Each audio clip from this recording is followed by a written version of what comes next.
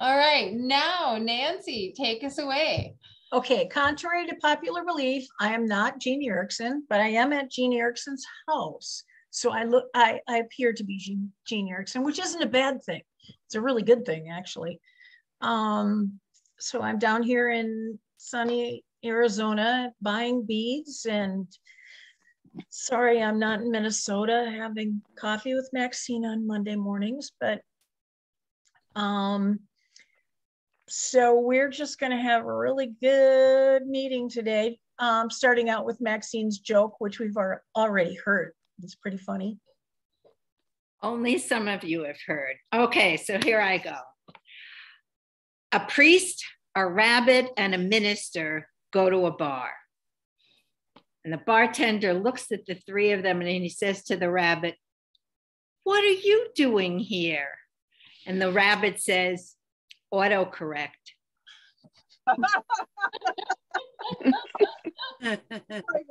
That's good, Maxine. I like that. Good, good. Yeah. So we have some announcements, right? Yeah. You have the list, Rochelle. Did you want to go down your list? Well, why don't we have Becky first? We'll start with the furthest away and end with the soonest. Okay. The state fair has a display case, and up until now, the bead heads have put their display in it, and they have generously donated it to UMBS. So we get to fill the display case, and it's by the office in that room. It's not a judged piece. It's not a competition, but we want to show Minnesota what UMBS can do. The theme is Beads Connect Us, because we make connections in friendship, we make connections in our bead work.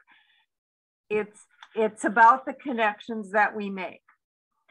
Your entries need to be photographed and sent to either myself or Rochelle by July 15th, so that we have time to plan out our display. And when you send a picture, please have it display ready. And what that means is if it's going to be hung on a wall, have it in the frame it's going to be in. If it's a necklace, you need to have it on a neck form. And if you don't have one, Rochelle has generously offered to loan one to you. So you would need to contact her for that. So we want to show what Minnesota beaders can do. Please help us in this and make something with the theme Beads Connect Us. Thank you. Did you say this was juried? No. Oh, it isn't. It's not a competition. It's not juried. It's just a display of what we can do. We just want pictures beforehand so we can know what we have, and get how to set up the display. Yeah. Yes, Dora. Okay, but if you're asking for pictures by the middle of July, when do they have to have the piece to you, and how do they get it to you? We have to have it before we put the display up in State Fair, and I guess we're going to have to work out the logistics of getting it to me. I actually come to the cities every Wednesday, and I'm willing to meet with anyone on any Wednesday that I'm there, and you could also probably drop it off at Bobby Beads when Rochelle's working. Yep, or you could just send it here if you don't live in the cities. Yep.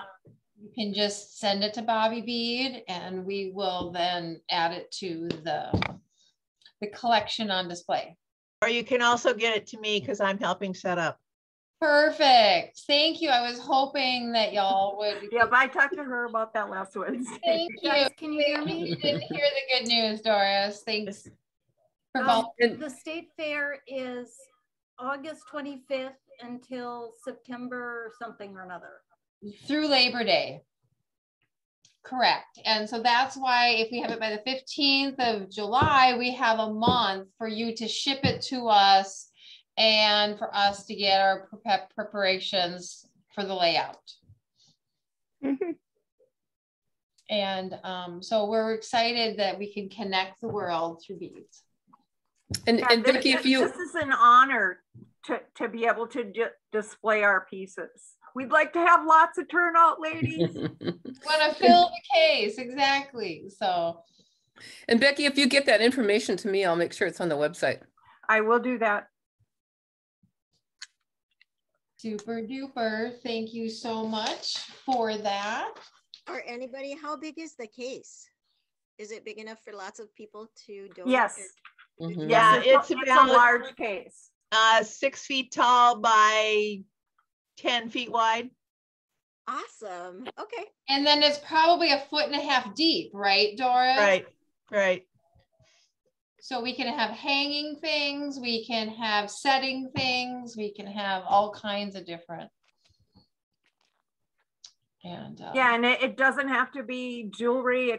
Like I said, it can be a picture in a frame. If you know, if it's got beads in it, it can be anything you can imagine.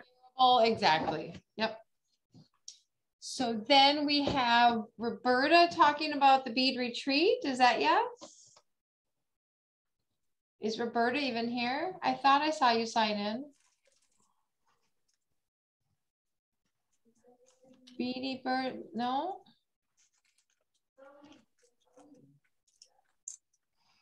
Oh, I thought I saw her too. I don't see her.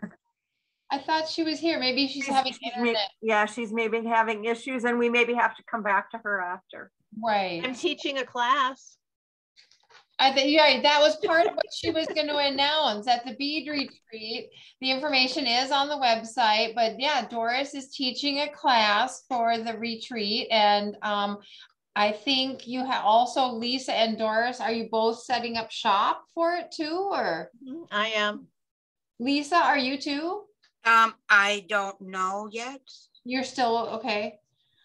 Then we will have more information on that to come. But it is starting a day early. It's Wednesday through Sunday. So that's the extra special news is you have more time to play with your friends. Well, the other thing is that there's only 24 people. That's our max. So sign up soon.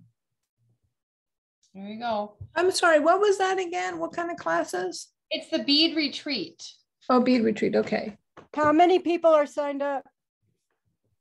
We don't know. Roberta's not here. My bad. At least a half a dozen.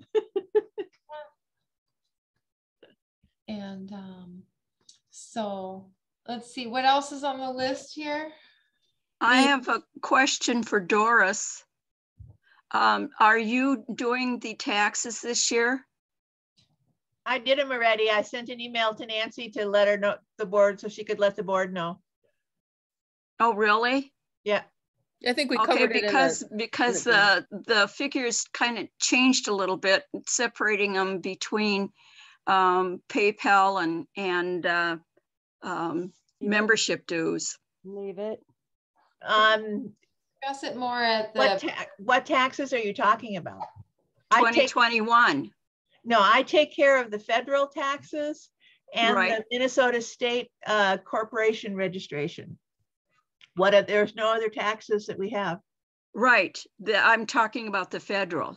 Well, yeah. The federal and the state. Yeah. There is no state taxes that we owe. For the no, but you still have to file, even though it's zero. The only thing, we do not have a resale number with the state, as far as I know, unless you guys got one. No, then there's nothing to file for state taxes. Okay. The only thing we have to file is the renewal of the corporation, which I did. All right. And then I have to, the federal taxes I did at the same time. I did those, both of those the first week in January. Oh, there's Berta. No, it's Berta. It's not Roberta. Cool. Okay, and Michelle, I was going to say something about the blog. Thank you. I was going to say that's the next on the list. All right, very good. Okay, so I'm sure all of you are aware, because you've got an email, that instead of doing a newsletter every 2 months, we're putting the information in a blog page on the UMBS website. So, you know, and most of the, about half of the information that we put in the newsletter is actually already on the website. So we want people to get used to using the various pages on the website. The website blog page is password protected, and the email that you got has the password for it, which is BEADS, capital BEADS. So we encourage you to look at that. Also, if you have information or things that you want to pass along, you know, send them to me, and we'll get them on the blog. And the blog we can update, you know, in a day's notice. So we'll be regularly updating the blog, at least monthly. But other information now, I think that now maybe Nancy has been trained, as well as you know, so there's 3 of us now that are actually updating the blog. Jan, question, yeah. Is the password case sensitive? Yes. So then it's all capitals? No, it is not. It's capital B, lowercase EADS. Okay, because and that was in the email that went out to everybody. Right, but what I saw was it was all caps. That's why I'm clarifying. No. I thought it was just all bold, but it wasn't all caps, it was bold. Well, bold is the same. No, it's not. But so does it have to be bold? No. No. Okay. Is the links then for Maggie our private? We're recording this and then we're uploading these to our private YouTube channel. So if anybody missed our Monday meetings, you'll be able to see them again. And so in the blog, are we then posting the link to the private meetings at all, Maggie? So people can find it easy there? Or how do people find the private? We can. I haven't done it yet, but Jan and I need to talk about that, and it can certainly be done. Now I'll put the Zoom link on the website for our free Let's Be Live, so people can just click from the website and just go to the free Saturday classes. But for the to get to our private YouTube channel easily, right. Wouldn't that be a great way to do it? Is blog? It's perfect. Yeah. Just Jan and I just haven't talked about it yet. Right. So yes, absolutely. I think that's a great idea. What classes are going to be taught? What is going to be taught? At the retreat? Yeah. Well, Doris is teaching. What are you teaching, Doris? It's a necklace called Stack Tila necklace. And then I'll also have a free pattern for some snowflakes. Awesome. And Lisa, are you going to teach at retreat at all, or anybody else that we know of? I know Roberta's not here yet. I just wasn't sure what else was planned at the moment. Hey Dave, check this out. Yeah, let me think on that, and then I will get back to you.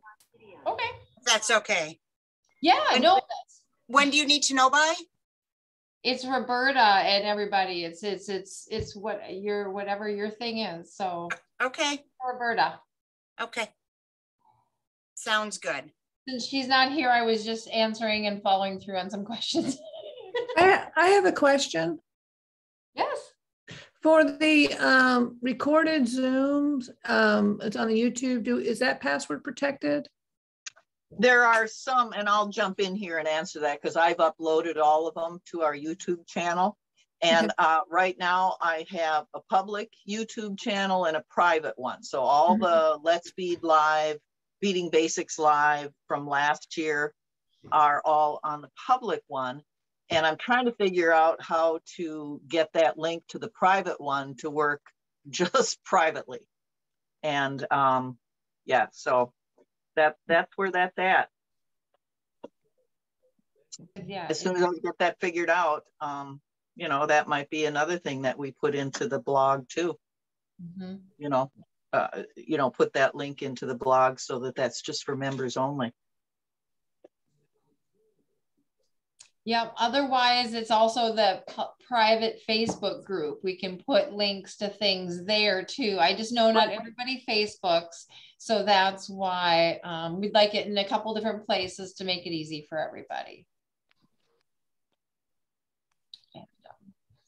So other than that, was there anything else on the list of announcements? So I just wanted to remind everybody about our Let's Bead Live on the 19th. So if anybody tunes out early, you at least have heard it. We are having 3 instructors for the 19th. And it is first off, we have Lisa teaching the first of her beaded beads series.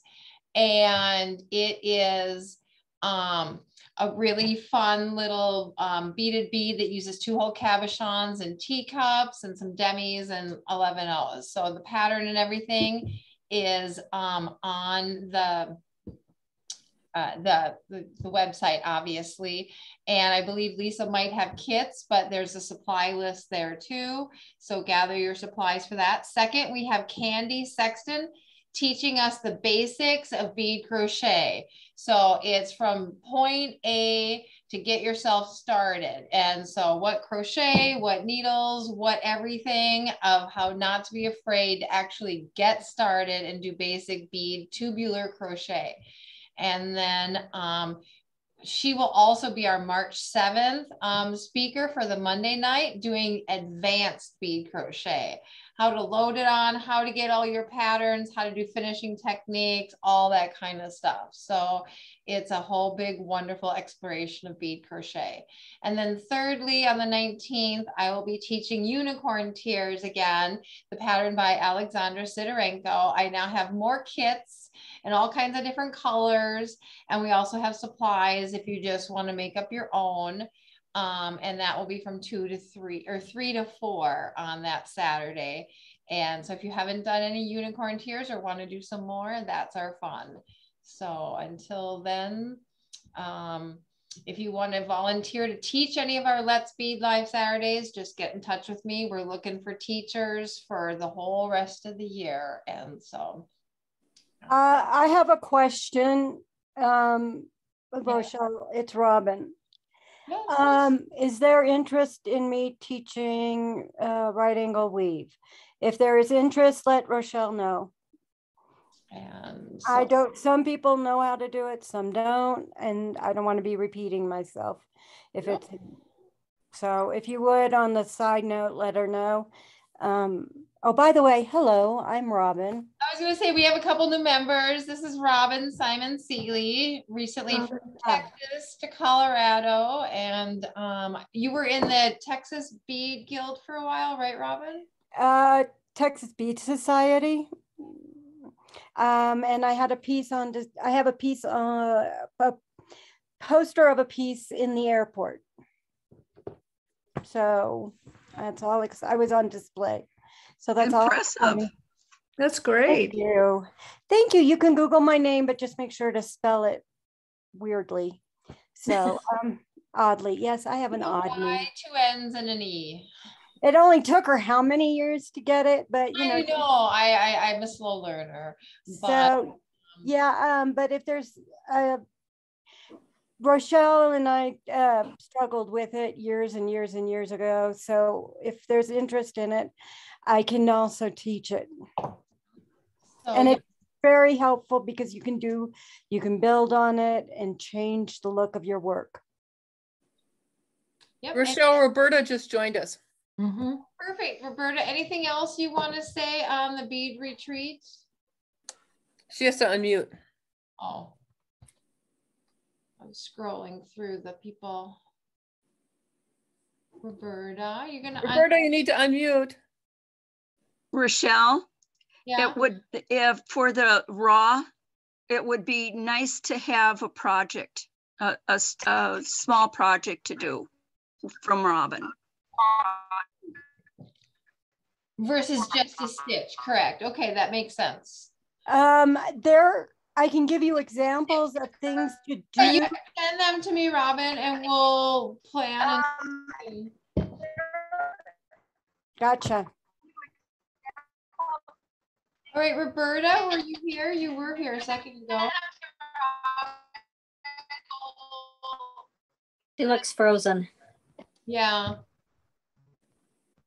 Okay, well, we'll then get back to you, Roberta, on that, because if you're stuck, I don't know what's going on. Why don't we then head to our main feature event? Yeah. Where, Got bad internet connection, so I'll try to brief. oh, okay.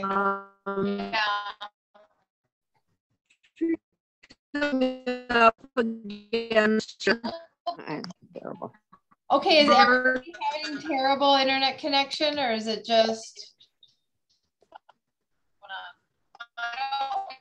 It might be just Roberta. So can everybody hear me? Yes.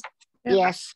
So then let's just get Karen and March 23rd, 27th, starting Wednesday. Roberta, your feedback central.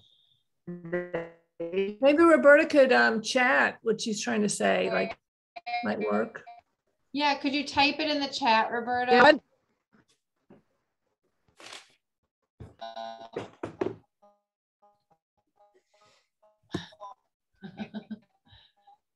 Sorry for all the technical glitches, but we'll have Roberta chat her messages. Are you hearing me now?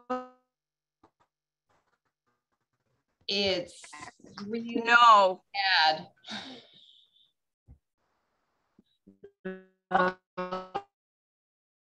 Sorry, Roberta. Why don't you just chat it in there and we'll just go to Karen and start. We talked about it while you were gone. Well, I don't know.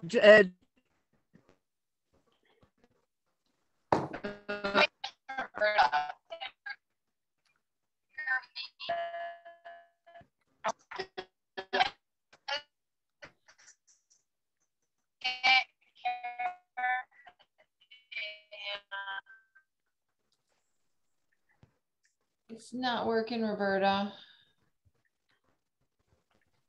I think we're going to give up for now on that.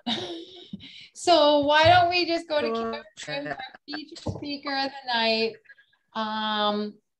And yeah, that's what I'm trying to do right now. No, we're going to give up, Roberta. Sorry. Yeah, that's what I'm trying to do. It's a new language you're speaking. All right. Sorry.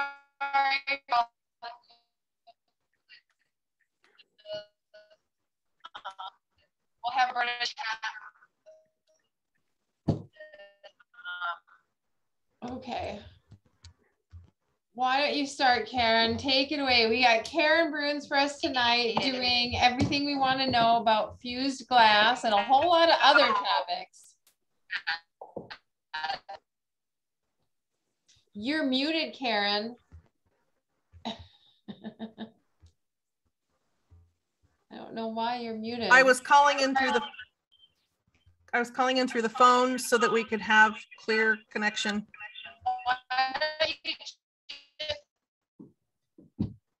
Okay, try.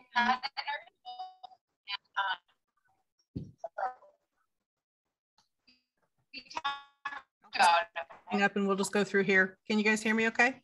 Yeah. We live in the country, so normally once a day-ish, our internet sounds just like Roberta's. So I thought, well, I'll call in and I'll try to avoid all of that for you. So if it gets rough, just let me know, okay? So we're going to start with introduction to glass. And you're all going to get the PDF at the end of this.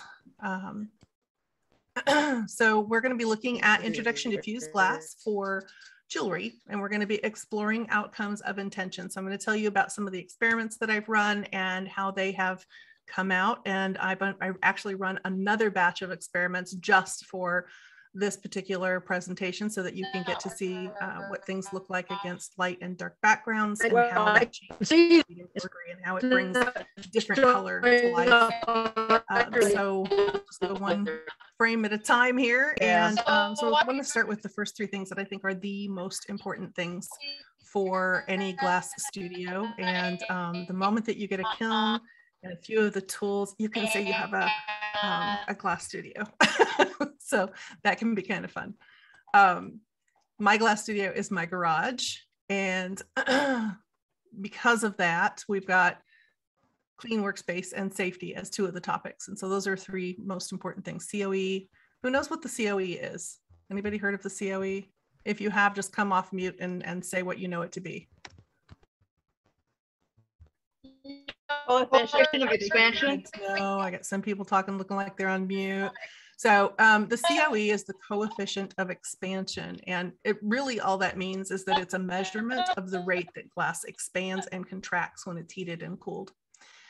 As such, they have different firing schedules. And so when we talk about how we're going to fuse the glass, the numbers that we put into the kiln or the temperatures, those are called firing schedules. So if we want to fuse multiple pieces of glass together, it's important to use glass that's compatible because there are different coefficients. I know of two for fusing glass. One is 90, COE 90, and the other is COE 96, also called System 96. My preference of the two is COE 90. The reason that I like it is there are more colors, and more types of glass to choose from. So your playground is bigger and the bigger, which is fun. And it doesn't really matter which one you choose. System 96 does have some different type of colors and some different reactions than does COE 90. But once you decide what you're going to be and make that what's in your glass studio, because mixing the two of them won't go real well. So it doesn't matter what one you choose, but once you choose there, stay with that one. So we don't ever want to mix COEs in the kiln. The best case scenario is your glass is going to crack as it cools. Worst case scenario, it can destroy your kiln and make a huge mess that you have to clean up, as well as ruin most, if not everything, in your kiln.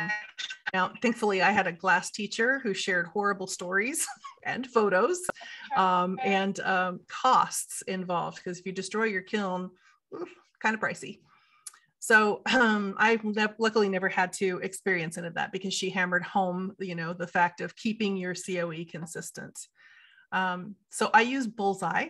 Bullseye is 100% COE 90. They don't have other coefficients in there, which is nice because then you don't have to worry about it. You can mix anything. There is also, when I talked about COE 96 or System 96, they have two brands that they call Spectrum or Ouroboros, which is spelled Uroborus. And that gives you some different colors and reactions to play with. So let's talk about our clean workspace next. Easy for all of us to get messy, especially when we bead, right? Can I get hands up? Yes, messy beaders. Yeah, any organized beaders here today? Go ahead and raise your hand if you're an organized beader. So yeah, messy when we bead, but with glass, it's a little more challenging to work in a messy space.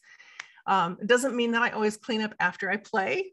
Sometimes I don't, but I do have to clean up before I start on the new project. And I almost have to clean up even after I play and before I start to play with something new. Even if I've skipped it, I definitely have to start before I start playing with something new. And here's why. Glass is sharp, and the shards or the splinters or even small powdered frits, they're even more unfriendly. They're lightweight. They can blow around really easily. I live in Tracy, California, which means that I live in a wind tunnel. So in my garage, I can walk out there at any given afternoon and I can see things swirling in my garage, which means that I need to have that glass picked up, or when I go to do laundry in my bare feet, I'm going to get a reminder I didn't clean up afterwards. So I use a shop vac. And I have a 4-gallon shop vac, and it is used solely for that, nothing for nothing else. I don't use it for inside the house. I don't use it for other places. Once you get a shop vac and you dedicate that to your glass studio, don't use it for anything else because of some of the things that we're going to talk about a little bit later. Okay.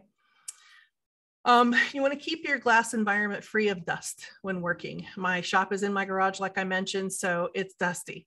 And this means I have to include that extra step of cleaning process at the beginning anytime I play. I have to de-dust my environment. Glass is really particular about dust. Dust will show up in all different kinds of ways on your glass. It can completely destroy the design. It can make edges look burned. It can make the top of it look burned. It can leave spots on it that you can't get off. And when I say that you can't get off, if it's landing on the top, so let's say that we haven't cleaned out our kiln, because you even have to clean out the kiln. Let's say I haven't cleaned out my kiln and there's a couple of little pieces of dust that are big enough to see. I can see that there's a little dark spot on the bottom of my kiln, and it's like, it's probably not a big deal. Well, once that heats up, there's going to be movement in that kiln as the glass expands. And I actually had a couple of pieces in this last batch where I got a couple of little black spots on the top. Depending on how deep they are, I might be able to get them out and refire, but I might not. So I won't usually spend the time to do that. Or I usually will like take the piece and I'll toss it into a pile. And when I get a few of them, then I'll throw them in the tumbler and tumble them until the black spots go away. Because I live in the country, because it's dusty, no matter how good I clean my kiln, there's always like 1 or 2 little dust specks in there that are going to wreak havoc. So I get my little collection of things that I need to fix, and then I'll take a day where I fix the mistakes. So let's talk about some safety. Safety is a paramount concern. I talked about the shop vac a little bit, and one of the reasons that it's important to have a dedicated vacuum system for your glass studio is so that when you're cleaning out the kiln, I'm going to tell you there's a couple of ways that you can do this. You can bake on a sheet of paper called thin fire, and that is one word with a capital F, so THINFIRE.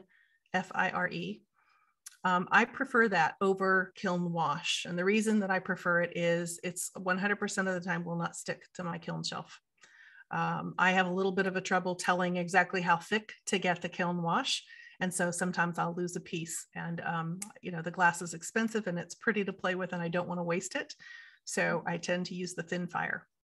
Thin fire, after it's cooked, is going to be a micro dust, and you're going to need a respirator. So you're going to want to get a decent respirator. I would not recommend that you go to Harbor Freight for your respirator. You can go there for some of your hammers and some of your other things when you're experimenting with other types of jewelry. But I would not go there for the safety equipment. So buy a good respirator. Safety glasses are a must as well. One of the tools that you'll see later in the presentation I have is a glass grinder and a tile saw. And those like to send little bits of glass into orbit. So wearing a pair of safety glasses is super important. I also have a pair of closed-toed garage sneakers. So I don't bring those in the house. When I step out to go into my glass studio, those are the sneakers I put on. I also turn them upside down and I tap them a few times after I'm done using, because glass, again, super tiny. It's going to go in the smallest of places. Have dedicated towels for your shop. The other thing that I have is a dedicated roll of paper towels that I keep in a plastic bag. I keep it in the plastic bag because I don't want it to attract additional dust. And the paper towels are great to use to clean off the glass. Windex, cheap Windex, you'll see in one of the videos that we're going to look at today. It doesn't have to be fancy. It's just something to help clean the glass. My shop vac has a HEPA filter, super important. It's going to filter out the tiniest of those microdusts. And the reason, like when you get into the kiln, after it's opening up, it's finished baking, you want to be wearing the respirator, because once you open that up, that microdust, even the slightest breeze will pick up tiny bits of it. And I don't know the name of the lung disease, but I can tell you from one of the glass teachers I had that she tells me it's very painful. She's seen people with it. She's met people that told the story, don't not wear your respirator, wear your respirator. Plus it's a fun opportunity to scare your kids or your grandkids. Makes a great picture. I'm going as a glass artist for Halloween. So are there any questions about consistency of the coefficient, the clean workspace, or safety?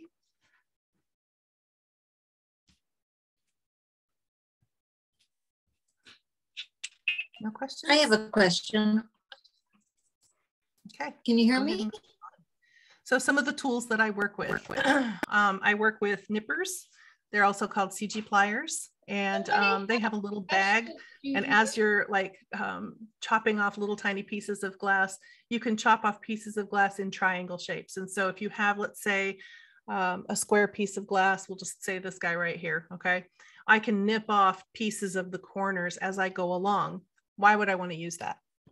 So why I would want to use that is I might do mosaic work. I might want to make a mosaic pendant, and I want little shards of glass that are unique shapes. They make really pretty flowers, really pretty flowers. So roses are really beautiful with nippers. Your running pliers are to help break the glass after you've scored it, and scoring is what we'll do with some of the cutting tools. Did someone have a question? It looks like there might have been a question in the. There was. I have a question. Can you hear me? Yeah, what is?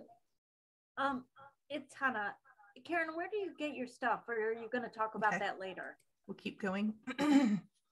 Running pliers, again, after you score the glass with a part of a cutting system, you will use the running pliers, and there's part of the video will show you how we break it.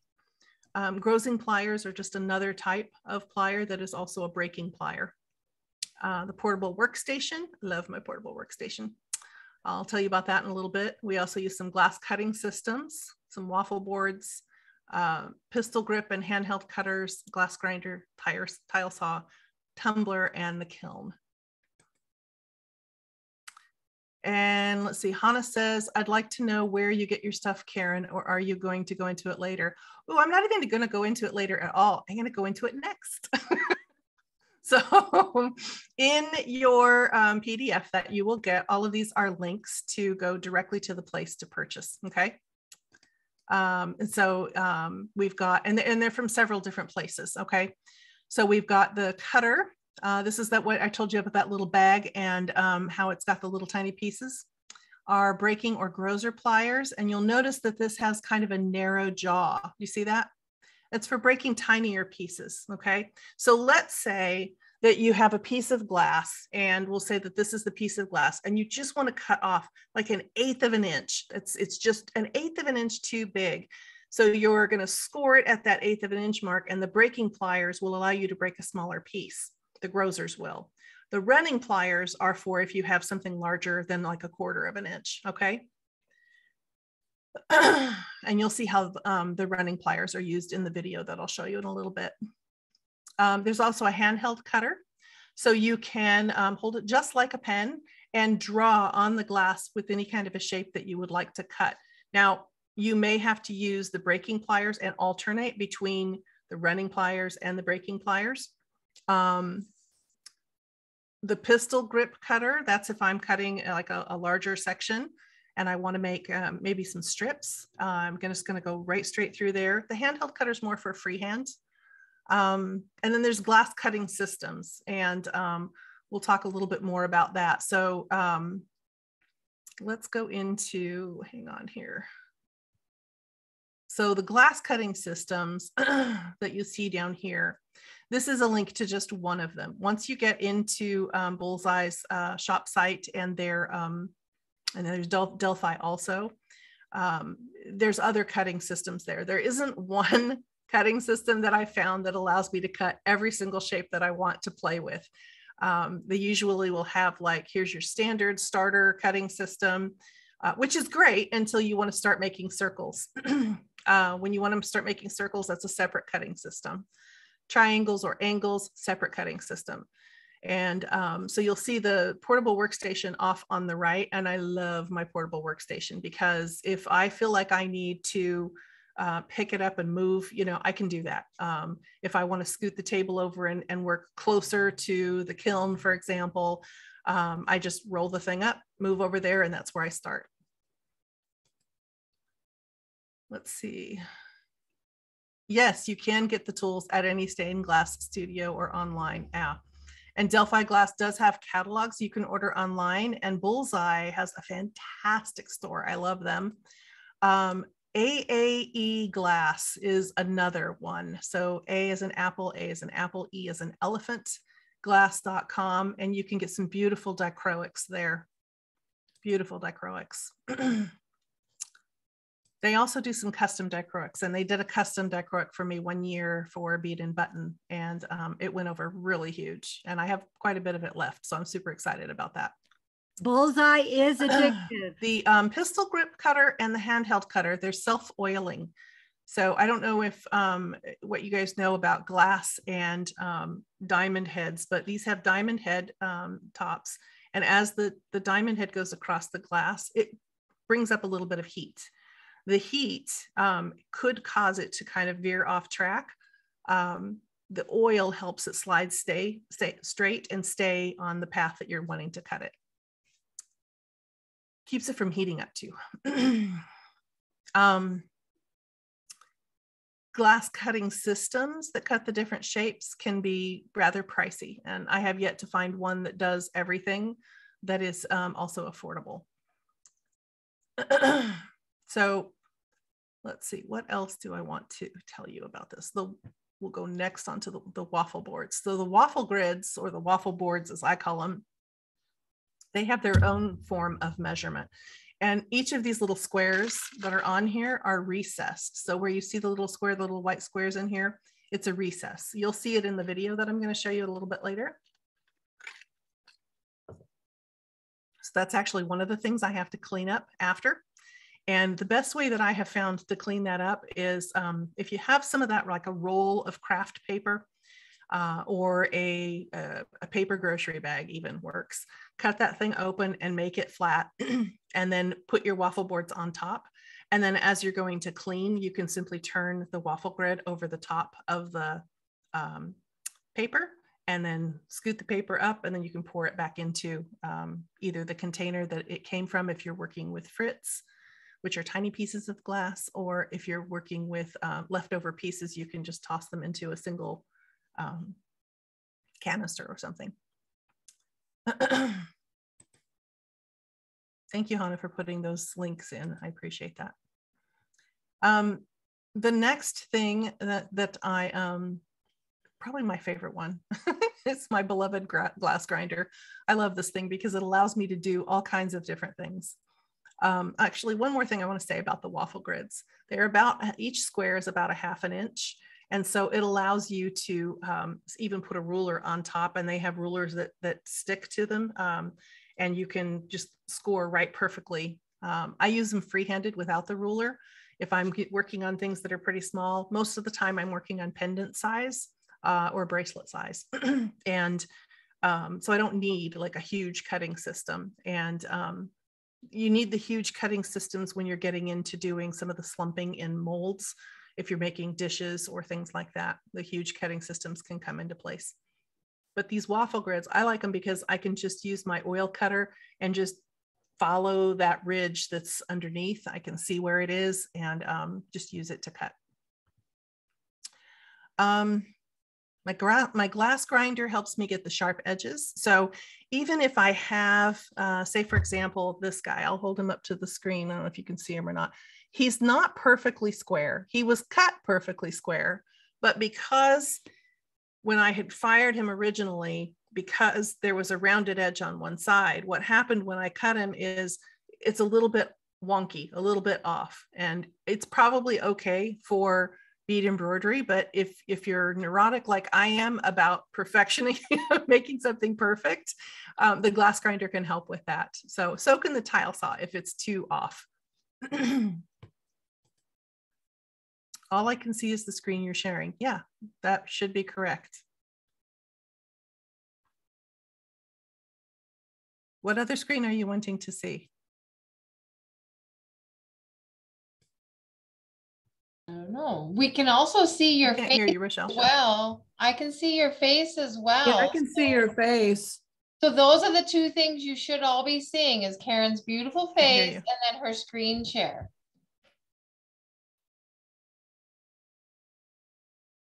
Okay, I'm not sure why I can't hear. Yeah, so right now I'm just sharing. You should be seeing the PowerPoint. Can somebody give me a thumbs up if that's what you're seeing? Okay, great. So the glass grinder, I will use it to take the sharp edges off. I'll use it to kind of shape things up. I've also used it to create new shapes by taking larger chunks off.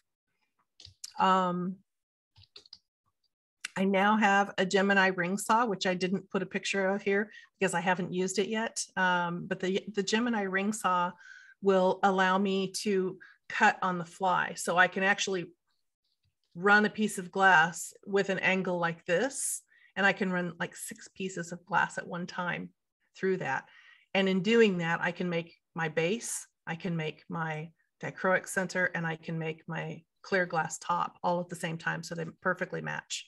So I'm excited about that. So maybe in the future we can do another one on just that.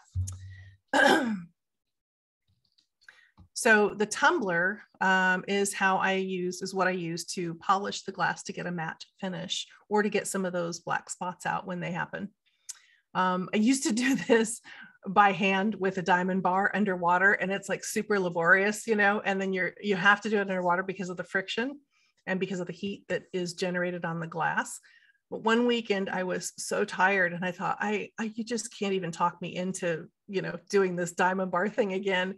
And I had just gotten the tumbler and I thought, you know, I wonder. And so I threw the glass into the tumbler and decided to go to bed. I left it overnight, got up the next morning, checked on it, and I was so delighted because it had done all the work for me. It had taken even price tags. I had thrown in a couple of extra things and I thought, you know, I couldn't get these price tags off. It even took the price tags off. So it was great. So I used to show at the Bead and Button show and I would bring home things and then think, okay, I'm going to put a sale on these. And I wanted to put new price tags on, or, you know, somebody had told me at the booth, there were a couple of people that said, you're not selling this for enough. You need to put another couple dollars on this. So I thought new price tags, throw these in the tumbler. It took care of everything. So let's talk a little bit about what kind of glass I'm putting in here. So I'm not putting into the tumbler, I'm not putting dichroic glass in. I'm putting opalescent glass in, which means opaque glass in the glass world. I'm putting something on that if I am running it through and the top layer comes off to reveal the matte, that it's not going to make an uglier you know, choice.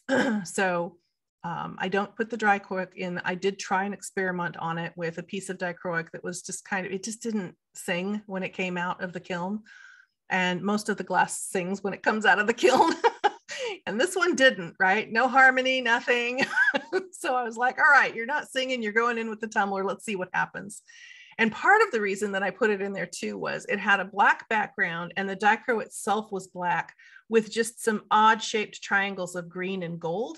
And so I thought, well, this might be interesting to get the top of that matte with such a dark black background and then just these random little things. I thought maybe it would look like it was an opal, you know how you can get some of those little flecks in there. And so I thought, well, maybe it would look like that, but it didn't. The result was less than phenomenal.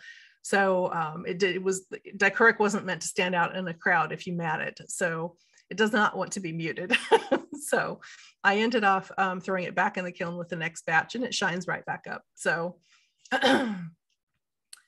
the last thing that I'll talk to you about is the tile saw. The tile saw is simple, like Home Depot. As a matter of fact, I think this in the tumbler, I think I put Amazon links in because they were cheaper than getting them at Home Depot. And the tile saw is basically a wet dry saw.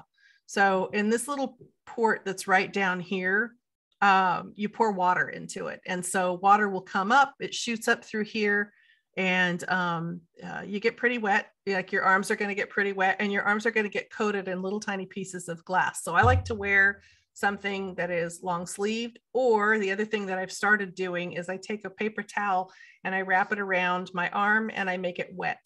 And then I just peel it off afterwards, and all of the little tiny glass shards are on there, and I put them in the trash. Let's see, we've got maybe a comment or question. What medium do you put in the tumbler? 1200. Oh. And I use the silicone carbide.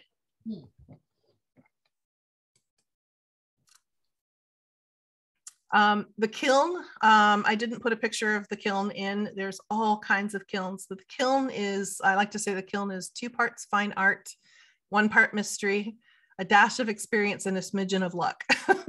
So you never quite know what you're going to get. I started with a slightly used kiln that was 8 inches, and that was fine for a few years. But once I became a vendor at the Bead and Button Show, I needed quicker production, more production. So I upgraded and bought a slightly larger one with a digital programmable controller, which means I can choose different settings for the different types of firings that I have.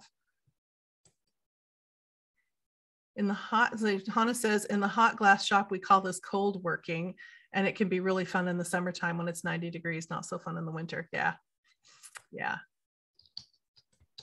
definitely.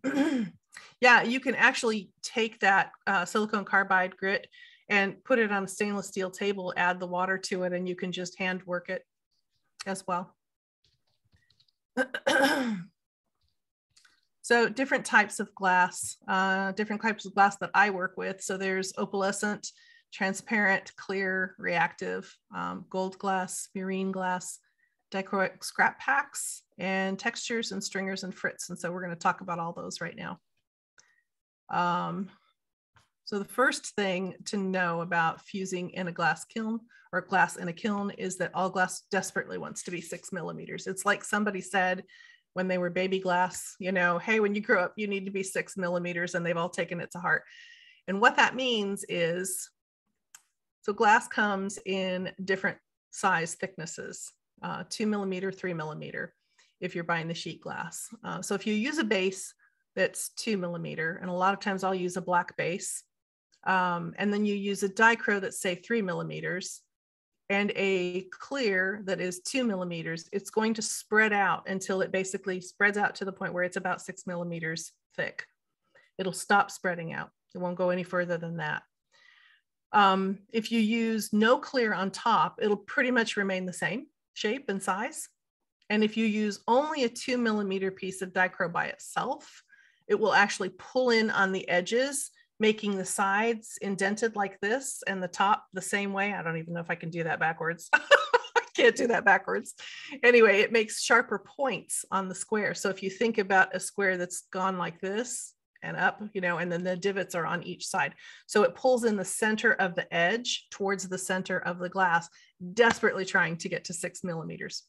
And it can't. So it comes to a point where it has to stop. So I pay attention to the thickness of the glass when I'm both buying and when I'm designing. So let's talk about the different glasses. So opalescent in the glass world, it's considered opaque glass. Like, so if you think about your beads that are opaque, you can't see through them. That's what opalescent glass is. Transparent, exactly what it sounds like. You can see through it a little bit. They comes in all different colors. Transparent also comes in this other kind of glass called transparent with stringers. And it looks literally like a party's happening inside of the glass, confetti, if you will. That's even one of the names of it. It's not my speed. I don't really care for it, but there are those that really like it. Clear, exactly what it sounds like. And you can get different thicknesses in the clear, 2 or 3 millimeter. Dichro, same, 2 or 3 millimeter. Once you start incorporating texture into the glass, you're going to increase to 3 millimeters, okay? So if you're planning on something with texture, then, you know, that's something to consider. Reactive, we'll talk about reactive in just a minute. And the gold. Murine, so murine, it's really hard to find COE 90. You can find some at Bullseye. I'm not a fan of like the simple smiley face murine or, you know, the plus or whatever. There's like, or a heart, you know, I like different kinds of marine. And so I actually had paid, and this is something that glass artists that I've worked with in the past have been used to. They've been, or not used to, open to. And that is, I'll tell them, hey, look, these are the colors that I'm interested in. I'll buy the rods, the glass rods, have them shipped to you if you'll make a murine for me. I've had roses made. The roses were a complete bomb. So when you're thinking, if you think about lamp working, you've got, you know, the ball of glass, and then you've got this murine piece, and you're working the flame in such a way that it's opening that rose. In fusing, it doesn't want to open. It just wants to kind of stay where it is and flatten out a little bit, but it doesn't open this way, which is what you need for the rose to come to life. It actually kind of goes in and out this way, which kind of ruins the look of the marine. There was a woman who made some that were, they had like a white center, white circle in the center, and then they had a red edge. And then she had put white edges around the outside. And when those went into the fuse in the kiln, full fuse, they actually ended up looking like the tubes in the ocean. Like they looked like they were swaying. And then she made some dory fish for me. And so, you know, you can do all kinds of things with it, but I like to see if there's an artist that's willing to let me buy them some glass, then they make me some marine. Dichroic scrap packs. I get the scrap packs because as a jewelry maker, one thing that I have found is that beaders and bead embroiderers, they like something that's a little bit different than anybody else. I'd like to have my own unique thing, right? And so I don't mass produce the dichroic. So the scrap pack is a good way for me to get dichroic at a reasonable rate. It already comes in some strange shapes. And so sometimes that provides a little bit of creativity as well. Textured, we'll talk about. Stringers are like, stringers are 1/2 millimeter to 1 millimeter in diameter, and they are about, some are 17 inches, others are 17 3/4 inches. I like those because you can break them with your hand. You don't have to score them. And so if you break them with your hand, just like you would spaghetti noodles to put in the pan, you can layer them side by side diagonally on a piece of glass and then tile saw it later. And then you've got color that's blending diagonally into a cabochon. It's really pretty. Fritz you can paint with. So, and there's glass paints as well. But Fritz you can paint with. Fritz come in powder. They come in, trying to think of some of the different shapes or different sizes. Powder, tiny, medium, large, and then the super chunky, which you'll get to see in the river glass tutorial. So let's talk a little bit about, well, let me tell you one more thing about gold. Let me jump back there. So how many of you have ever purchased a piece of glass that has been gold fumed? Anybody? Yeah. So gold glass gives that same look to the piece that you're fusing with. Wow, I love it. So good. So let's talk about the reactive glass next. So the reactive glass, if you use French vanilla COE 90 with silver sheet, so you can get a silver sheet for a reasonable price, and you just cut the tiniest little strip and put it on the piece of French vanilla. And then if you then cover it with aquamarine tiny frit, what happens is this kind of little explosion in the kiln on the glass. So French vanilla, wherever you see the little dots, and you can see them around the outside, that's the aquamarine glass having a reaction to the French vanilla, which is a reactive glass. The blue kind of, well, the blue shape that's in there, that's what the silver was. And as the glass expands in the kiln and it gets hotter, it pulls on that silver to give you some different shapes. What went in were square pieces of silver sheet and strips of silver sheet. But you could see what happened in the kiln. It threw out some different shapes or different colors. So the piece on the right is something that I made with it. I used a couple of druzy cabochons, and this is the one that went into here. So you can see there's some different things that you can do with it. I'll show you a couple of other things later that I've made with some of the glass. Reactive is fun if you know what you're planning ahead of time. You can have reactions with one of the things that I used to do, like as a brand new glass artist, is I would come home and I would like clean the glass up, and that meant taking off the stickers, right? And I would take off the stickers that identified the glass and put them on a paper towel, and then I would set them aside, and that became my shopping list. So I'm going to go back and I'm going to go to Bullseye next time and get this number, this number, this number. Problem is they don't sort it by number. So, and they don't label the color, and they'll tell you if it's reactive, or they'll tell you what the number is and the price, but that's it on the label. So what I started doing when I started opening the kiln and going, well, that's disappointing. I don't like what that happened. So I started doing something different that I really like. And it's very helpful both to the person at Bullseye and to me to remember, oh, this is a mistake, or I don't want to use this glass in that way again. So what I do is as it first comes home, when I'm getting ready, I leave them alone, right? I don't touch the glass until I'm ready to use it. And then I cut off a piece of glass. I usually am trying to go for like a 2x2 square, which is big enough to keep the labels on. And I may have to move the labels and relocate them onto this little 2x2. And then when I use that glass and I open up the kiln and I see what the result was, I make a decision. Do I want to put this in my shopping stack or not, right? And so I've got a little tiny plastic, you know, those plastic photo containers you can get at Michael's. I have one of those.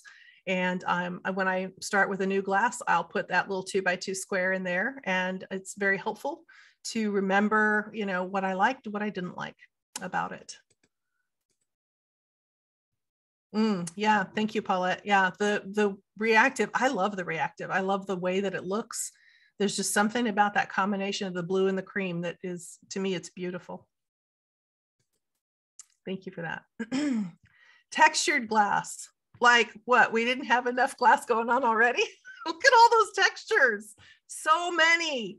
So the herringbone ripple, these are the guys where they start putting in those extra layers. You're going to get 3 millimeters. It's going to be the thickness on these. It's also on the granite and the granite ripple, 3 millimeters. What's interesting about these is that you think you see blue and gold and maybe what looks like some white. It's actually not. It's the shine of the glass. When I took the picture, it's the hot spots from the light. And then you've got this guy down here. So you think here, this is charcoal, maybe hematite color. And the hematite where it's one color, yeah, that's what's going to come out baked. It holds some of the texture as it pulls. It holds the design, okay? But this one right here, lower left, we've got an orange, we've got a yellow, we've got, maybe it's a dark blue, you can't really tell. Based on the picture, this was like the most colorful angle I could get of the glass. But when you bake this and you put a piece of clear over the top of it, and I like to put 2 pieces of clear over the top of this, and here's why. Because as it begins to expand and it's trying to pull to get to 6 millimeters, it's drawing out that texture and just kind of pulling it in different ways inside the kiln. And the most magnificent royal blue comes out and electric green come out. And you don't know where they're going to appear. And it's so gorgeous. I think I have a picture of it later in this. The granite ripple, this one, you can see there's a bunch of different colors in here. This one would be a surprise, right? So you open up your kiln and you're like, wow, look at all the colors inside of there. So I would say wait to buy your beads until after you open your kiln. Crinkleized before. So they've done this new glass called Crinkle. It's been for, I guess, probably 8 years, at least 8 years that I've known about it. So this is what it looks like before. It looks like just a plain piece of glass. And this is the crinkleized texture after. So it almost explodes and splinters and shards inside the kiln. So cool. But you want to cover this with a piece of clear glass. Some of the dichros, they're fun to leave uncovered without clear glass because they're shinier and they're more vibrant and definitely draw your attention more. But the crinkleized actually has a sharp texture that will rip like your sweaters or your nice clothing. It'll actually put a hole in them. And so I put a piece of the crinkleized glass over, or excuse me, the clear glass over the top of crinkle before it bakes. Reeded. There's tiny little valleys in this glass, and it's rolled and pushed and rolled and pushed, and it makes this kind of a divot and a raised. The accordion has different, you can see how it's got different widths, and it's actually a diagonal point. Prismatic is straight up and down, but it's larger valleys and different colors in the valleys. Renders really, really pretty. You'll get to see the example of this reed. Actually, let me just show it to you right now.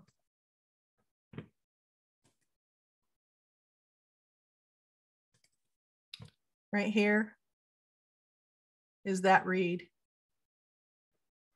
So I've got this piece of design, and I'll show you later how this came to be, but you'll see how this reed, I just put in a little piece that was kind of probably about 4 inches long, because that's about the size of the piece. And you'll see how it continued here and down to here based on the way that I had cooked it in the kiln. You see all these colors in here? See the green and the dark blue, and then it's even in darker blue. This is kind of a royal blue. There's even some like crazy purple in here.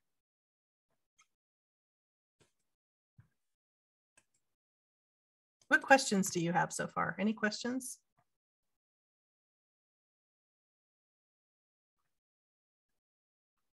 Okay.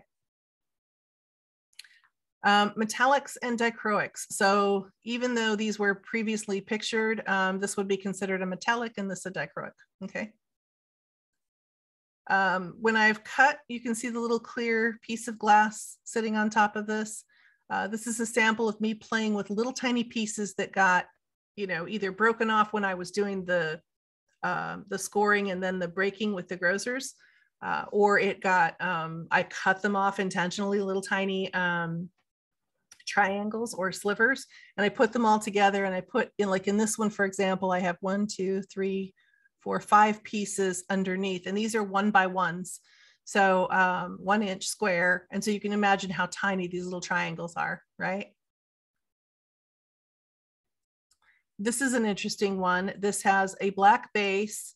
It has 2 orange triangles and then a blue-green sliver that I went across the top. So you'd see the 2 orange triangles are not together. This is how you can make some really interesting designs, because as the kiln pulls, as the glass pulls, as it's heating up, it's going to pull into something really crazy that we may not recognize when it comes out. So this is pre-baking. Now we're going to talk about river glass. So you're going to get a chance to see how that's made. And so I'm going to stop sharing this one and go to the videos.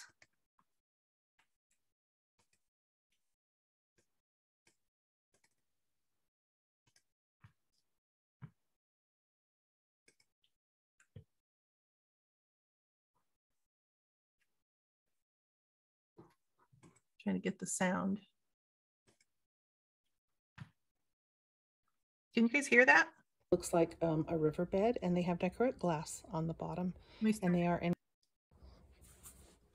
Welcome to the tutorial on how to make river glass cabochons. I'm going to show you a couple of them at first. And so these are a cabochon that I created that looks like a riverbed, and they have dichroic glass on the bottom, and they are encased with clear. Just show you a couple of different ones. I use these in bead embroidery. You can see how the color changes. This is my favorite one though. Using the green aventurine, and you can kind of see some like electric dichroic green peeking up through there. If we turn it a little bit of a different way, it also gets a kind of a purple in there, but I'm not seeing that right now. So this is what's on tap for today. Get those out of the way. So what materials do I need for that? So I like to use Bullseye's Tecta glass. It's a really nice clear glass. I've already scored this. I have my waffle board, and then I have my 2, not even sure what you call these things, but they help me to keep the glass straight so that I get a decent straight line, or a straight-ish line. This is my oil cutter. There is glass oil in there. So I've cut along here, I'm getting ready to use my running pliers to snap the glass and break it. So you can see, I don't know if you can see, there's a line right here. Can you see the line right there? Yeah. Here. Maybe you can't see it. But the running pliers, they have this screw here. Well, this screw is always on top, okay? There's a reason for that, because if you look at the teeth, they're actually curved, okay? So we're gonna put this over and we're gonna line this little line right here that's on the plier top up with my line here on the glass. Let me give it just a little bit of a squeeze and you can see that it pops right off. I'll set that aside so he's not in our way. Now, the first thing that I'm gonna do is I'm going to place a piece of dichroic glass underneath this. And it's important that we make sure that our glass is clean. So what we're going to do that is we're going to spray it with a little bit of glass cleaner.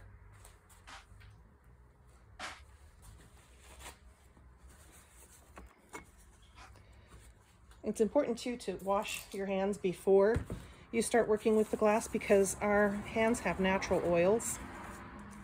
And I've actually had somebody ask me before, won't spraying the glass with the glass cleaner actually take the color off? No, it will not.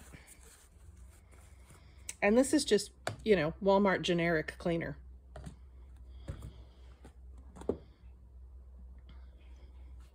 So the first thing I'm going to do is I am going to put this underneath. And in order to make it tack, because this is of two different lengths, so I've got my long piece here, I'm actually going to get one more piece and I'm going to set that down right next to it. And I'm going to leave this on top to just kind of get a sense of just how much more do I need to pull off. And I can see that it's about a waffle grid and a half. So I'm going to move these guys out, set them down for just a minute.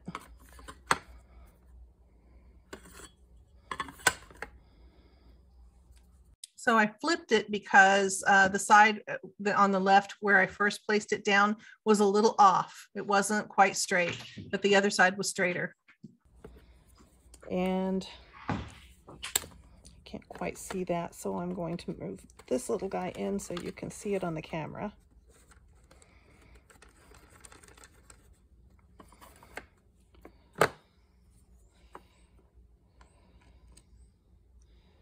Still can't see it. Let me raise this up.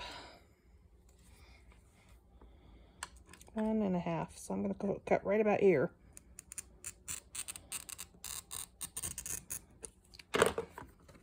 And then I'm going to put my running pliers right on that line. And snap. Set the piece of glass aside. Now these should be the same size. Now why am I using two different colors of dichro? Great question. I'm glad you asked. So what I'm going to do is actually make two different colors of this at the same time.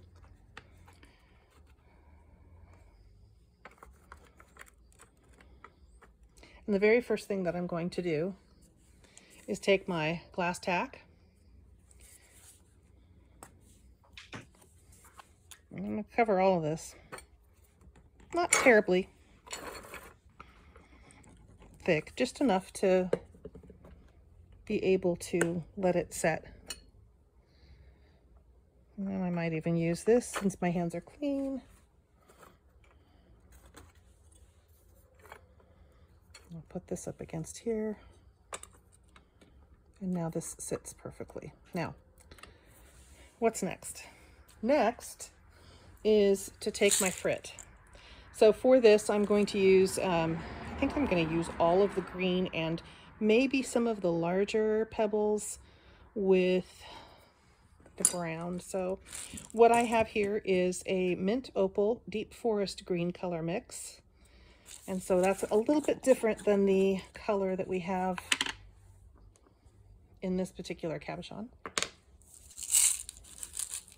And so I'm going to pour some of these out on here.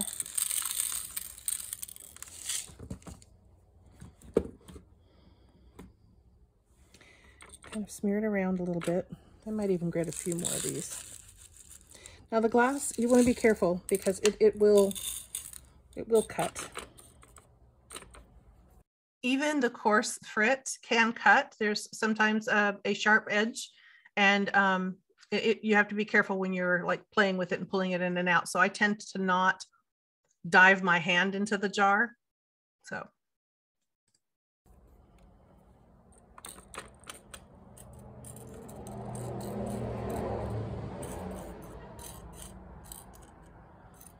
Now I'm not going to worry about the pieces that are falling by the wayside, and in fact I have even a little too much off of here. I'm going to just dump those back later into their container after this dries.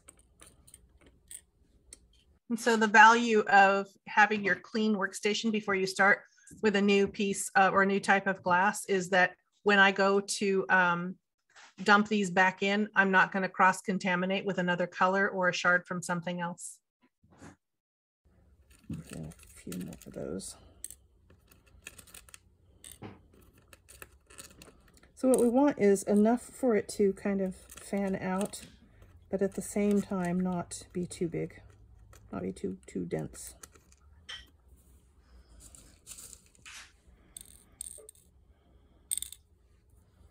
Okay, so we're going to stop with the green on this color. And the next thing that we're going to introduce is number 2 color mix, extra large. And this is white, opal, and dark brown. And that is what made up this nugget, these nuggets. I really like this one because you can kind of decide where you want things and how big you want them. If you want to, it's too much white in there, too much brown, you can kind of move some things around. Let's get a few more of these guys. So you can see the chunks are pretty big. They're a lot bigger compared to that. Now the very first thing that we're going to do after we get these kind of placed on here and we decide how many of them we want is we are going to take our glass tack again. Let me cover the lid on this guy though.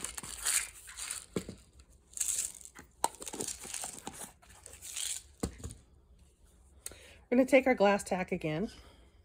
Now, remember we did this on top of the dichro, but we did not do it on top of the actual clear glass. And what we're doing is just kind of putting some of this on here so that those little glass pieces are going to dry. We're going to leave this overnight, so we'll stop the video here. So one of the things that I did afterwards is I recognized that I was tired when I was making this video. And so the top piece of dichroic is a 2mm piece of dichroic and the bottom is a 3mm. So when I went out the next morning to get this, I found that the 2 pieces of glass underneath had not stuck together. The glass tack did not work on them. So I took the 2 underneath and I switched them because I recognized also, oh, I put the wrong color of glass with the green and the other color. So I had to switch them up. And then I turned over the piece of clear that has our little chunks of frit on it. And I scored it in the middle and I baked them separately because it just seemed like it was going to be a little bit easier. So let me go ahead and then move to this. So let me show you, hang on here, stop out here. Show you this again. So this was me filling up the water, okay? This was me putting in the glass before to bake. And so it's in the kiln and you can see it's on this tiny little piece of, this is after I had tile sawed it. So let's see, let me find that other video for you.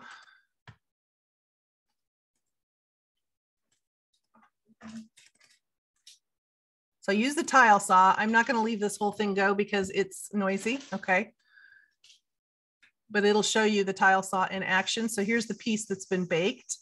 And what happens is when it comes out, some of the clear will sometimes spill over and the edges are not perfect exact, okay? So what I do for myself is I tend to cut off some of the excess clear, and you'll see that happening in this video.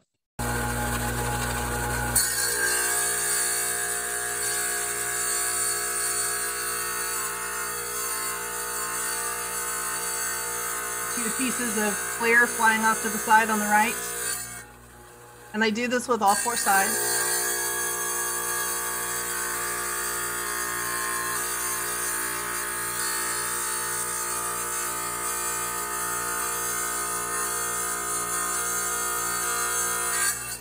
So I'll stop there and ask you, did you see pieces of dichroic glass flying off to the right? I don't throw those away. So I'll save those. And then later, if I want just a hint of color in something, or I want to make some kind of weird mashup, you know, maybe I want to make a coaster for my coffee cup, I will throw all those weird pieces in and bake them together. And it's some kind of cool surprise. So this is basically all that happens. I do take it further. Jump ahead here. Now I'm cutting it into different pieces. So you'll see how I held on to both pieces on the top and the bottom of the glass. Super important, because if you're only holding on to it from the bottom, the top part of your glass starts to raise up, right? Like it's going to take off and run away from you.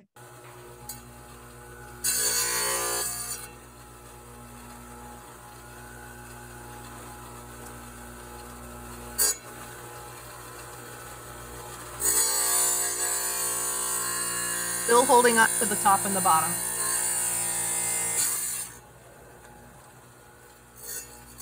And the rest of it's just cutting it into some smaller pieces. And then here is our kiln reveal. Okay, I've opened the kiln and we're going to pick up some of our pieces and we're going to see the wonderful see how that's got a color that's in them as we put them into our vinegar bowl. When you're pulling your glass out of the kiln, pop it into a dish with vinegar in it, white vinegar. Such good color.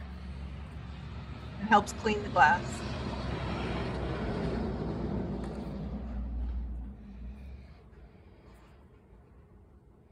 To jump ahead here to some of the other colors. Look at that one. So this is our river glass.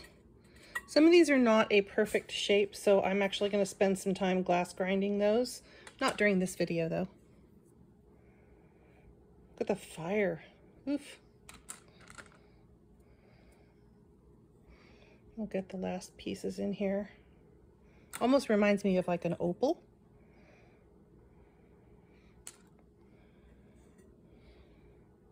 This is a really pretty one. I'm going to stop us there. What questions do you have?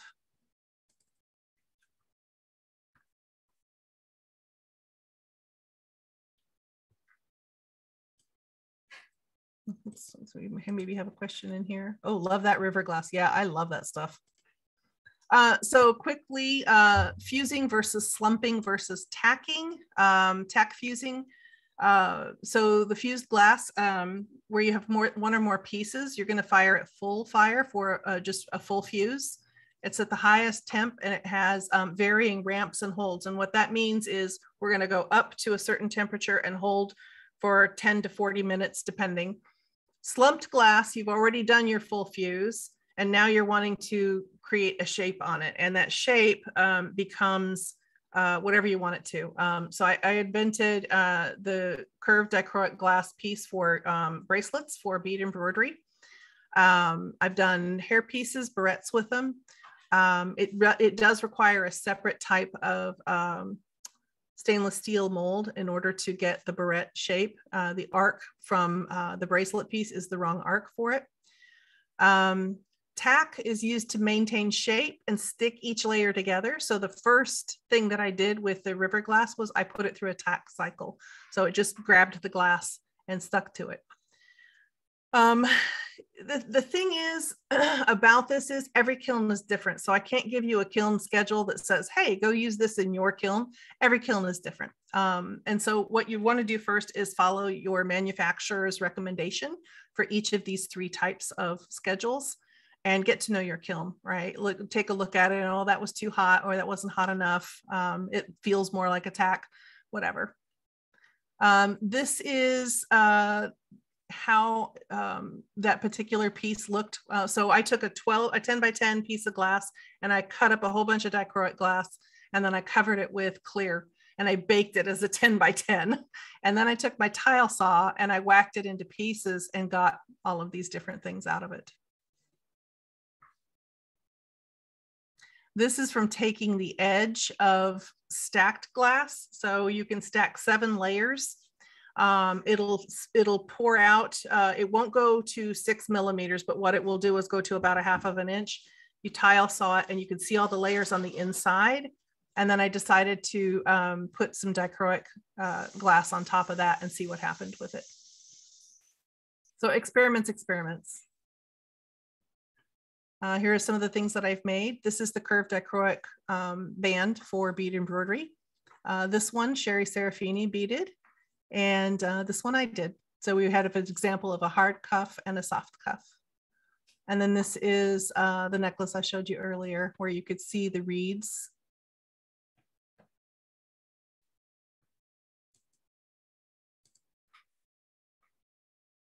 Thank you, Joanne. And then, of course, no presentation would be complete without introducing you to the family. So we have Sapphire, my cow. She is 14, and she has lived her best life. She is a Holstein, and we've never milked her. She thinks she's a dog. I think if we tried to milk her, if we had freshened her, she would be like shocked beyond belief. Chester, you get 2 pictures of Chester because he's the love of my life on 4 legs. And then Lucy, who is our kitty who adopted us. So thank you so much for having me tonight. It was a lot of fun. What questions do you have? Do you sell any of your pieces? I do, but I don't have any up on my website right now. I've got to do some more baking and some more photographing, but yes, I do. I can let Rochelle know when I post some up if y'all are interested in. Cool. That'd be great. Awesome. Thank you so much. And if you guys decide that you want to try your hand at one of those curved dichroic bands, I'll post some of those too. And it comes with a pattern that tells you how to bead around that type of glass, because it's got a little trick to it. That'd be fantastic. That's what I was looking for exactly, is that round in the bracelet. So you hit the nose on the head. Cool.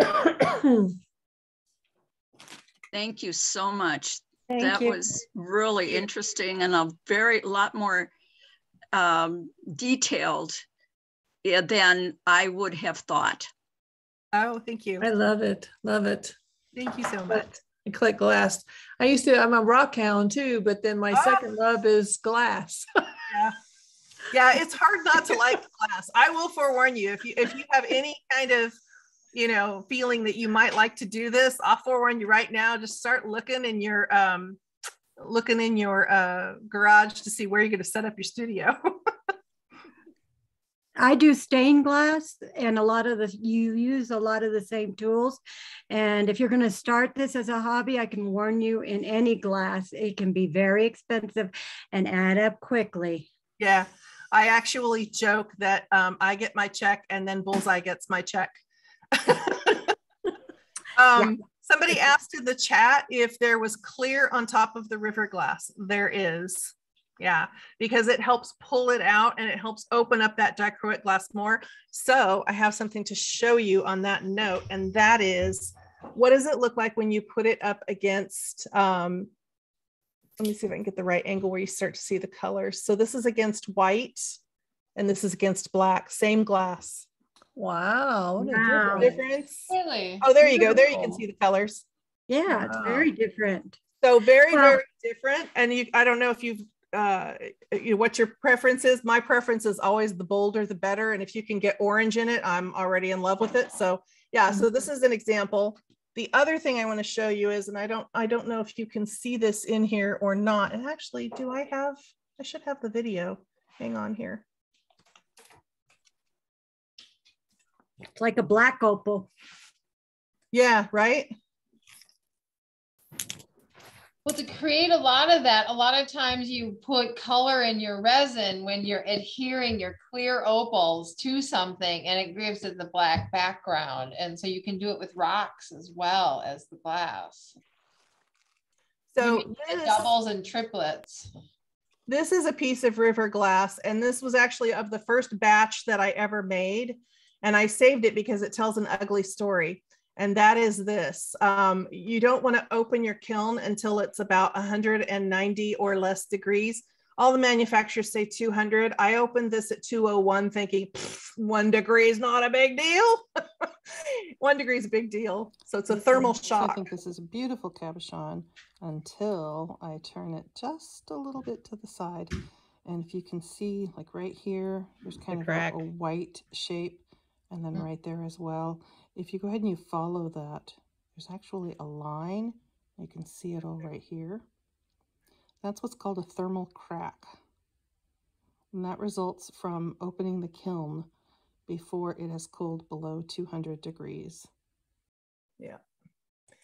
Yeah, and they're very sad when you open them up and you see that. You're just like, oh, so sad. Wow, after all that work, and then it goes. No, right? I keep thinking maybe I should just throw it back in the kiln and see what happens, but it's such a good lesson for, you know, teaching people not to open that kiln before. And my kiln is fussy. My kiln doesn't want to be opened before about 190 degrees. So how long does it normally take then from start to finish to make one piece? I have an understanding from dry time or cook time, but you know, generally. Yeah, I would say actual work, you're probably about 20 minutes. Actual firing time included, 2 to 3 days, depends on how much you're running the kiln. So, and because each cycle takes about, well, see the tack cycle on my kiln takes like 9 hours to get the kiln cool enough. It's only a 5-hour cycle, but it takes 4 more hours to get the kiln cool enough to open. And then the full fuse cycle is over 13 hours. And then when I cut them, right, tile saw them, that video, I think it was a 6-minute video. I had them all cut up. And then I put those into full fuse. So another 13 plus hours. Yeah.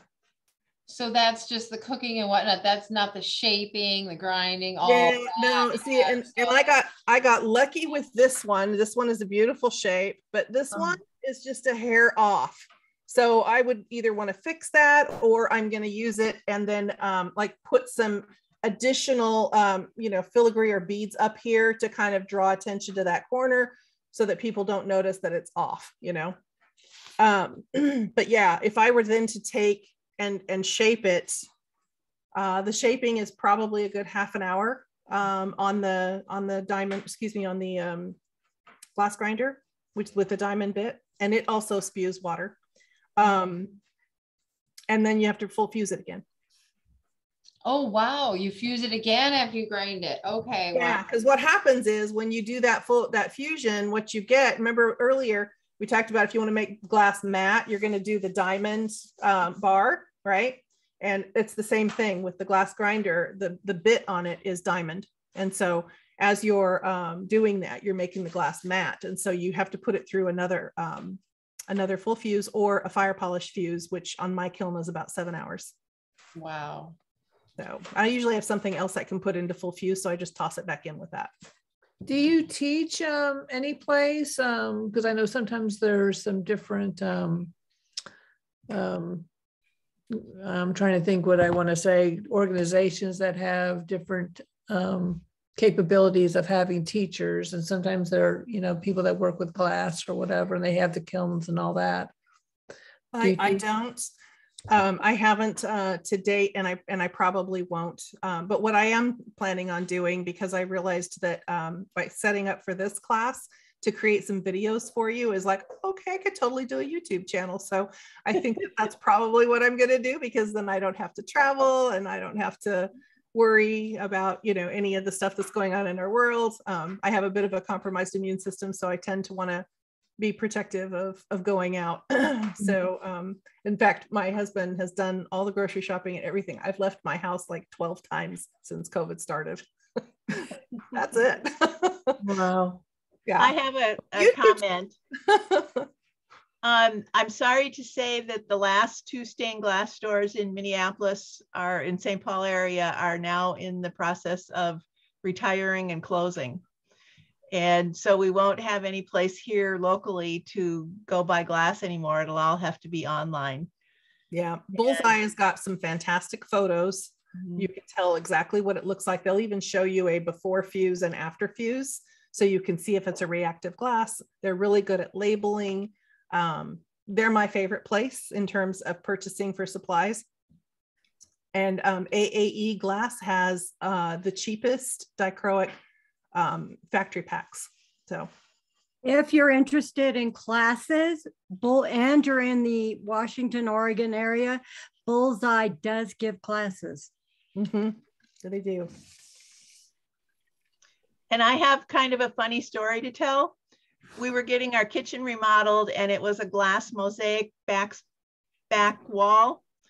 And they bring it in and put it up. And one of the square pieces had to be cut with an inside 90-degree angle, and it cracked.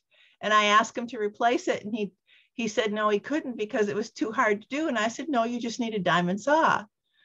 And he gave me this really weird look and then just kind of brushed me off until it came time for me to sign off on the project. And I said, everything is fine except for the broken piece of glass. And then he decided he would fix it. And he had a little sheet of extra pieces of the mosaics.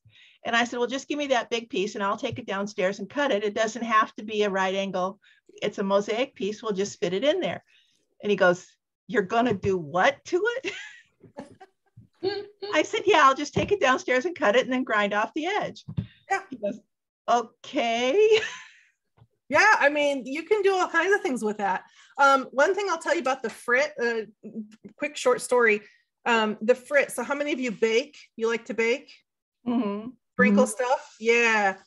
Don't do that with the tiny frit or the powdered frit, because it's really gonna, I nursed my 3 bloody fingers that were so sore after doing this with frit, trying to get the right little, because I was too cheap to buy the little sprinkler, you know.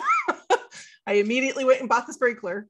Somebody has asked, what's my energy bill like? The energy bill when we did not have solar was, and I was fusing all the time, worked out to about $4 a fuse. Wow. So every time, yeah, it's a little pricey, but you build that in. If you're going to make this and sell it, you build that into the cost, you know? But now that we have solar, they owe us. So get solar and then get your kiln. Well, it depends on where you live. Solar doesn't help us a whole lot in Minnesota when it's so cloudy, snowy, etc. You can only get about half time of your energy. Oh, wow. Okay. We got our bill and it was only a few dollars. We were like, yes. We just got our solar installed. Oh, good. Oh my gosh. Yeah, it was pretty. It went from a couple hundred to 30. It was very interesting. There. So Karen, where are you out of? What state? Tracy, California. Oh, cool. Yeah. That's great. We're just so excited that you could show us so many things that we'll, you know, I mean, it's so intensive that I have a whole new respect for, you know, just the amount of layers and layers and time. And how does Jamie Kawahara do dichroic seed bead ICOs? I mean, that is the craziness. Yeah, I wish she still did. She doesn't anymore. I know, but I paid so much for 1 gram of those beads because they're so pretty. And so back that train up who? Something else. What? I missed something. Yeah, Jamie Kawahara used to make dichroic ICOs. And the process to make them is to place them in a vacuum chamber. And so, I mean, she spent, you know, a lot of money creating the vacuum chamber, getting everything set up right to do that, because the process of creating dichroic glass is putting in metal inside of a vacuum chamber, and it splatters and it goes where it needs to go. And you can do it with designs. I haven't seen how that's done, but yeah. I had a couple of, in fact, that last piece that I had showed you has dichroic ICOs. I had the blue and then I had the red, which used to be that orange, remember? Yes. Oh my Yeah. gosh. So they're both on that piece that I showed you. I'm like, oh, it's my favorite piece. Yeah. Wow. It's just I'm jealous. I wish she was still doing it. Yeah. I wish she was too. Yeah. They were $18 for 1 gram. Increments is how she sold them. And That's why you buy 1 gram at a time. exactly. And use it on the most precious piece you can. And then, you know. That's why you have Christmas and Hanukkah and Valentine's Day and your birthday and St. Patrick's Day. Tuesday. I like that Tuesday. Any day ending with a Y. That's right. Yeah. That's now right. you can get a cabochon from Karen and then bezel around it and do a beautiful embroidery project. And we'll so be so excited. So you just let us know when you have some ready, and we'll have a bead shopping internet Zoom with the Bead Society. Oh, that would be fun. Yeah, it's a lot just of fun. a trunk show, you know, out of your house. Yeah. Oh, I'd love that. And I want to get a round one with a black background. I already know what I want. All right. We're getting excited, Karen. So you just know. Thank you so much. I appreciate you all coming tonight and just being here and bringing questions and happy energy and all of that. So thank you so much. Thank you so much. Have It was a lovely very evening. fantastic presentation. Thank you. Bye. Bye. Bye.